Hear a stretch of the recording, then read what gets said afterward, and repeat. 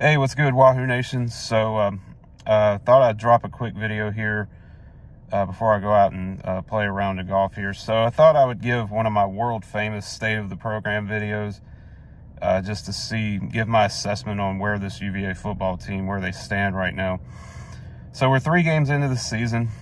and we're 0-3, and it's not a shocker, to be honest with you.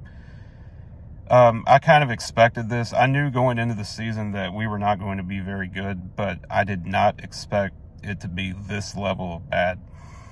So we're 0-3 on the season, and there's so many things wrong with this team right now. I don't even know where to begin. Right now, I would say that the biggest issue on this team is the offensive line. Now, the pass protection has not been there. The running game, we can't run the football. And I just don't know. And the offensive line was a big issue for us last year, and it's going to be an issue for us this year once again. It doesn't matter who the quarterback is, whether it's Tony Muskett or Anthony Calandria, which I'll talk about that in a minute too. You can't expect your offense to run efficiently when your quarterback is running for his life on every snap. And you know, once in a while they might open up a hole in the run game, but yeah, I mean, this team is just bad. And then I do like what I see out of our receivers, specifically Malik Washington, who transferred in from Northwestern. He was the leading receiver for Northwestern last year. He looked good. He's looked good so far this year. He's really been the only bright spot on this offense. Kobe Pace, who transferred in from Clemson, he's looked good as well. Unfortunately, last night against Maryland, he got hurt. And I don't know what his status is and all that. In the JMU game, Kobe Pace, he looked good as well. It's definitely good to see Mike Hollins back, the recovery that he's made after what happened last year. Definitely good to see him back. And so, but this team is just on so many levels bad. And then let's switch sides to the defense. Now, I thought if there was going to be a bright spot on this team, especially defensively, I thought it would be the defensive line, considering what we have returning with Cam Butler, with Jameer Carter, Aaron Falmouy, and Chico Bennett. You know, our pass rush has been non-existent, okay? Our pass rush has been non-existent. We're not getting any pressure on the quarterback. In 3 games this season, only 3 sacks. 1 sack per game. 2 of those is by Cam Butler. We're not doing a good job of containing the run. And then, you know, our back 7, I'll sort of kind of give them a pass because they are relatively young. We did lose Nick Jackson last year to the transfer portal. We lost Fentrell Cypress to the transfer portal. And then A.J. Johnson, he declared for the NFL draft. So I'll sort of kind of give them a pass because the only notable returners that we have in the secondary, Jonas Sanker as well as Cohen King. Special teams, I mean, special teams hasn't been all that great either. Last night was another indication of that. So, and as far as the quarterback situation goes, I will say this. Anthony Calandria, he does look promising, but he is a rookie. You know, he is a true freshman, you know, basically being thrown into the wolves. But I like what I see out of him so far. Now, if he could cut down on the mistakes, just cut down on mistakes. I think he could be a bright spot for us.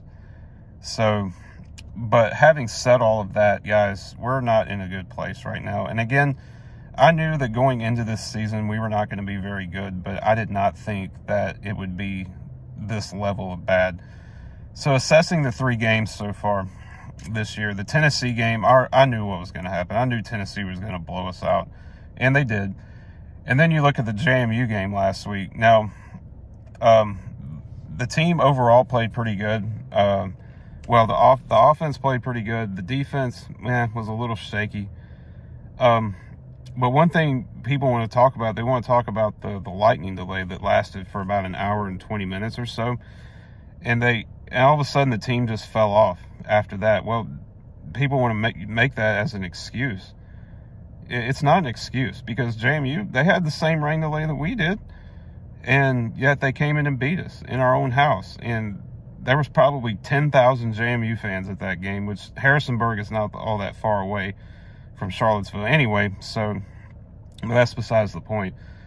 You know, we had a double-digit lead in the fourth quarter, and then we blew it.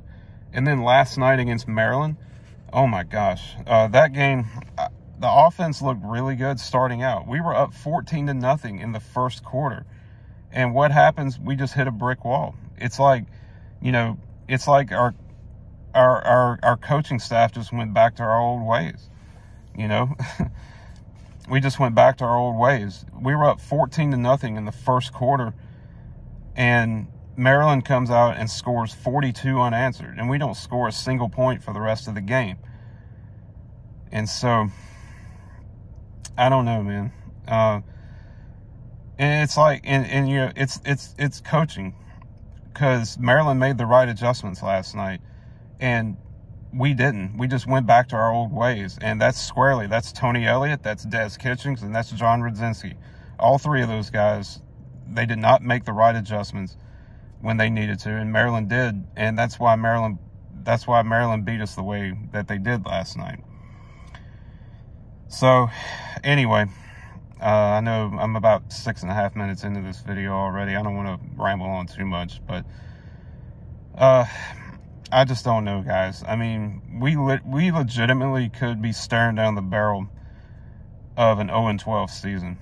I can see us going 0-12 this year, guys.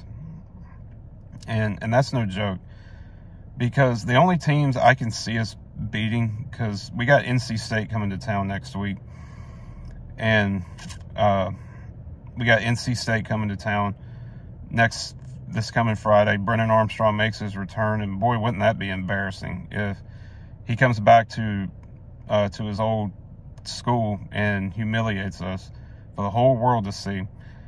And then we got, who do we got after that? We got Boston College, which Boston College is just as bad as we are. I mean, whoever loses that game will be the worst team in the country among the Power Five. There's no denying that. And then William and Mary. I mean, the only two teams I can legitimately see us beating is William and Mary and Boston College. And that's no lie either. And so things are not looking good right now for this team.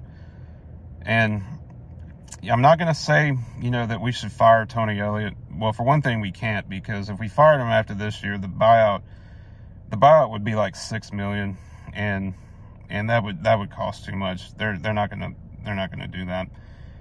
But things are not looking good right now, and I'm having a hard time believing that it's going to get better. And so, you know, we'll see. But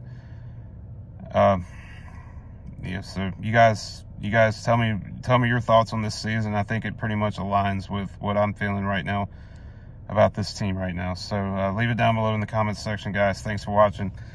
And as always, go Hoos.